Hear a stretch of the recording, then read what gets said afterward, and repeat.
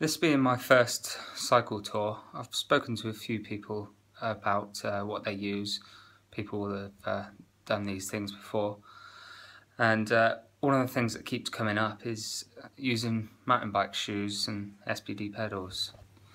So what I've done is dug out my old mountain bike pedals and mountain bike shoes. I'm going to give them a go and see how that goes. I know I've left it a bit late, but I'm going to get some good miles under the belt, try them out.